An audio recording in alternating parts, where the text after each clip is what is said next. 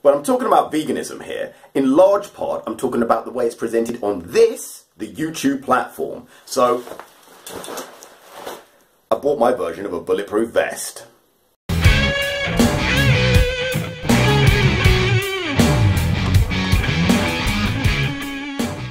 Veganism is two entirely different things that are bound and twisted into one, and I'm going to do my best to unravel them. There's a vegan diet, and then there's a vegan ideology. The old word book defines an ideology as a set of opinions or beliefs of an individual or group. Now, you can eat a vegan diet without the ideology, but you can't have the vegan ideology without the vegan diet. Let me explain. Veganism is the exclusion of all animal products, either direct or derived, including dairy and eggs. Now, there are a number of reasons why you'd want to exclude these things that have got nothing to do with ideology: availability, allergy, preference. But if you believe, do not even partake in the communion of Christ with its symbolic cannibalism, for I tell you, salvation does not lie in the land of milk and honey, only damnation, then you're not going to be eating it. So I'm just going to draw a quick dotted line here to separate the two and then ask a quick question. Do animals like dogs, cats, tigers, monkeys, do they have belief systems or ideologies? Well, not that we can tell. Ideologies develop from the higher brain from the age of 4 onwards, when we outstrip our ape cousins. An ideology is an idea. Yeah, the clue's in the title. But what makes it different is that we attach an emotion to it.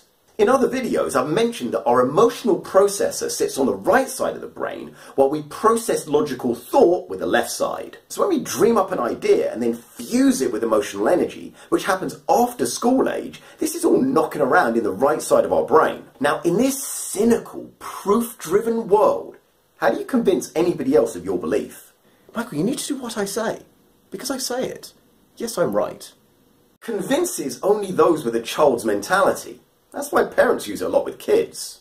But if you're an adult with your own beliefs, you're unlikely to fall for that poor man's Jedi mind trick. So the vegan movement has cleverly taken to using science, which by definition is logical and left brain, to complete their perspective. And it's a wonderful plan, and very convincing. Except for one thing. Nutritional science is about as crooked as a dog's hind leg, and is open to interpretation as the various scriptures from around the world, which, by the way, are also ideologies.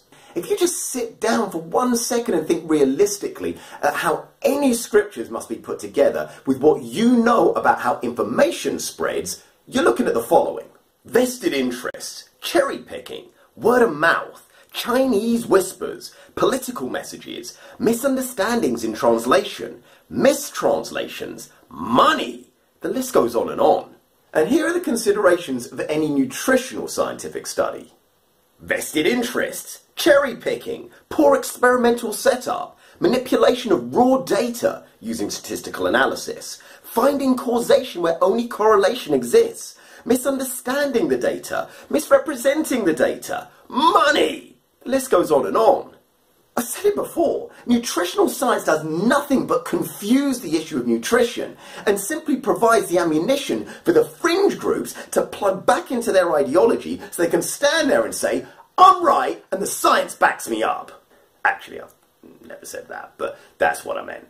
This leaves the polarised fringes playing top trumps with the studies, and now they progress to thinking they're playing poker. I see your 2009 study from France with 43 references, and I raise you with this 2011 study from Finland with 46 references. That whole enterprise is exhausting and pointless, especially if you don't have a dog in the race. The only reason that someone will bother to do it is because they're driven by passion, which is emotion coming from the right side of their brain. And it creates a completely self-sustaining ecosystem. Go check out a vegan channel's comment section to see what I mean. It's all wrapped up in right and wrong, another right brain concept, and then propped up with studies that are vastly open to interpretation.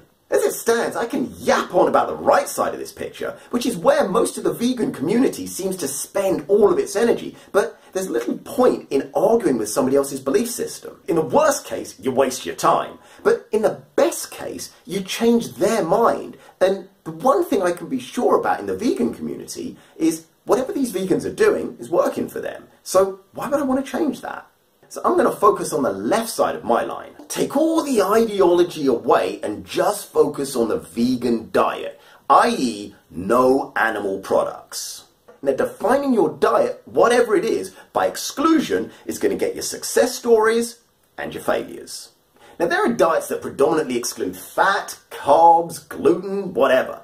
But the only thing we know for certain about exclusion is that it works for some people for some period of time and doesn't work for others or makes no difference. Now, there's a major health risk in excluding protein. You can develop kwashiorkor. Now, mention vegan at your next cookout and you'll probably hear, plant food. Gotta get protein. But vegans aren't excluding protein. Not by a damn sight. They're excluding a source of protein. That's entirely different. Protein exists happily in plants and animals. So is there a difference between plant and animal protein, and which is better? Click on Science Time to be magically transported to the answers to everything to do with that question. You know, about the differences and which is better. Go on, you want to know the answer. You know you want to know. Alright then, just press the subscribe.